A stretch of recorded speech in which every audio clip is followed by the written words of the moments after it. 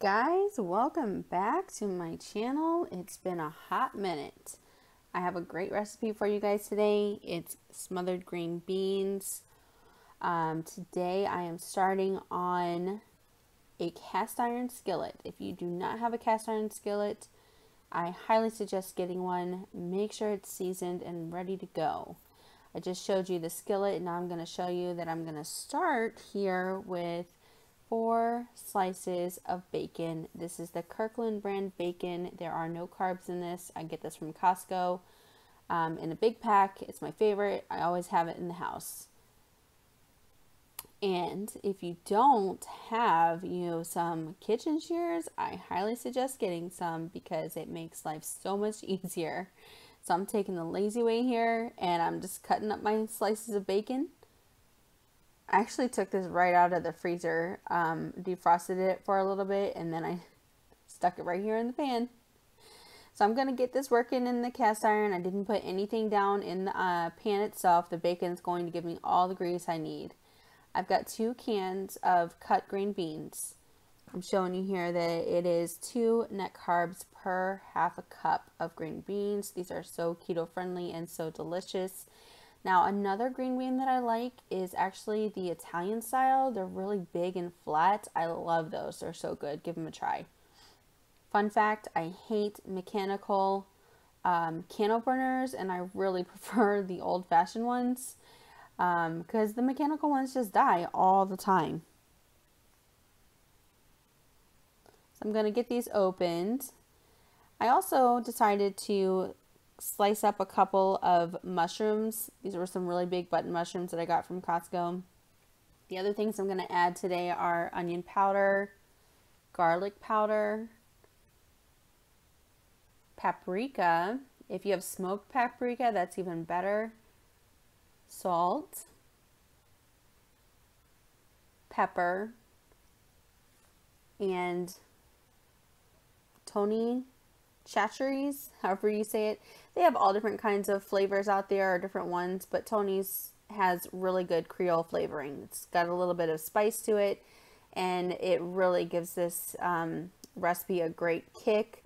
If you get a little heavy-handed with it, your green beans can be spicy, and if you love spicy, then go for it. I have done it, but not everybody loves it spicy in my house.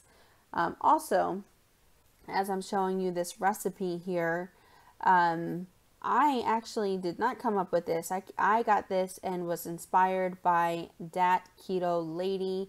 She is an influencer on YouTube as well as Instagram.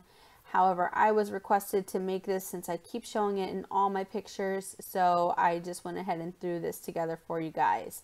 I think the only variable that I have is that I'm going to be adding mushrooms. I don't do this every single time. I just had it in the fridge and they needed to be used.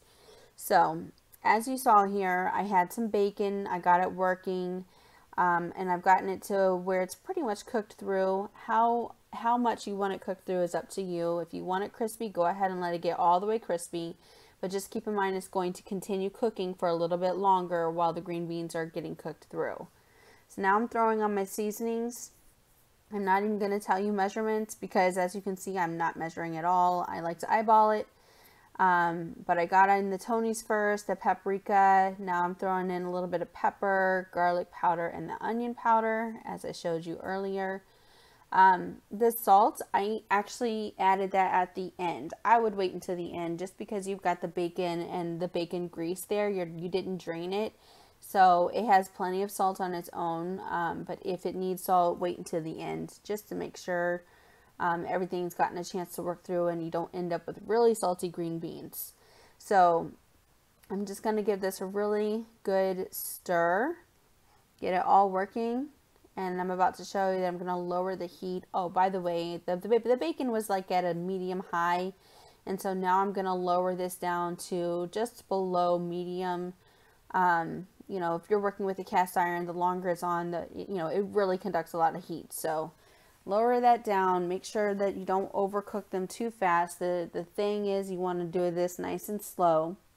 If you have onions and you want to cut those up, I would go ahead and add them at the same time as you add in the green beans as well.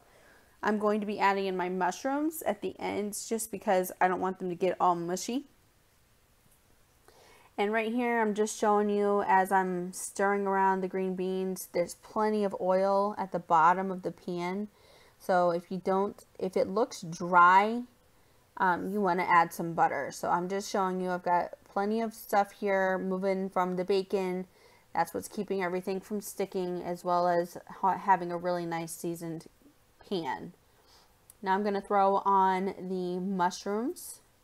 Yes, I am totally in my PJs because it's quarantine and this is what I do with my life now. I'm in the PJ train. I went ahead and decided to go ahead and add a little bit of butter just because once I added the mushrooms, it was a little bit too dry. So I'm going to work this in now, get everything all cooked down. I would say the whole process takes about 15 minutes, just mainly because the bacon takes a little bit to cook.